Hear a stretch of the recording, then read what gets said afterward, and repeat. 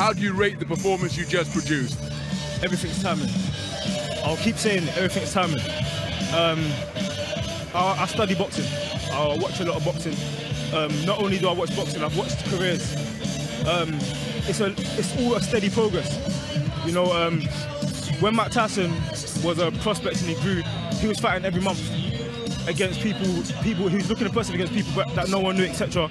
But they built his career, and that's something I'm understanding more and more as I go ahead. I've got to do my job in the ring. I'm not a promoter, I'm not a manager. This is the promoter here, Hall of Famer, Frank Warren. Tune Jai, he's going to be a Hall of Famer as well. And I'm Anthony Yarde, I'm the fighter, so I've got to do my job in the ring, and that's right. You did your job very well indeed. You're talking about the progress. What rate of progress are you talking about? David Hayes said you ticked every box. He said you look like $1 million. Said you fight like $1 million. Barry Jones, former world champ, said he feels it's time for you to step up. What level of opponent do you want to step up to?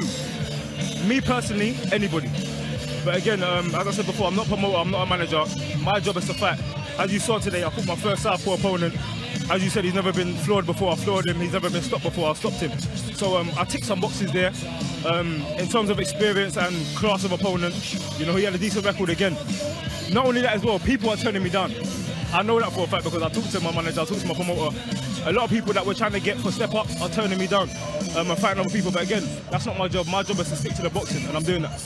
Well, let's have a word with a man who's looking to make these fights. It's a red-hot light heavyweight division. If we assume that Kovalev, Beterbiev, Adonis Stevenson probably out of reach for now, but what about the guys below that? Badu Jack, Alexander Gvozdyk, the 2012 Olympian. We've got domestic guys, Callum Johnson, Frank Buglioni, Hosea Burton.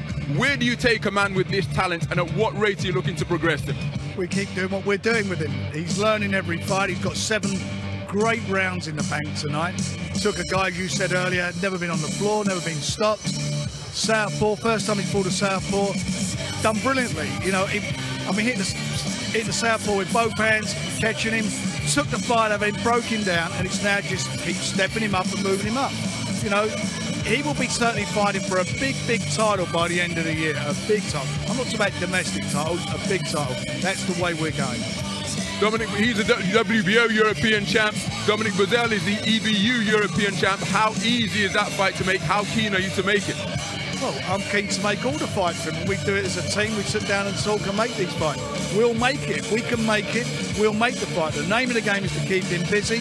We work to our agenda until no one else's. To our agenda, because like I keep saying, he could have fought Kovalev 3 months ago. We were offered the fight.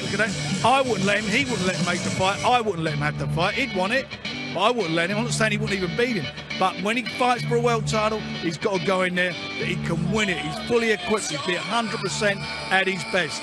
And that's where we're going to get him. And we're going to do it, as I say, on our agenda, at our pace. He's a great work in the making. And I'm sure at the end of the day, everybody's going to be really proud of what he achieved for the British fans.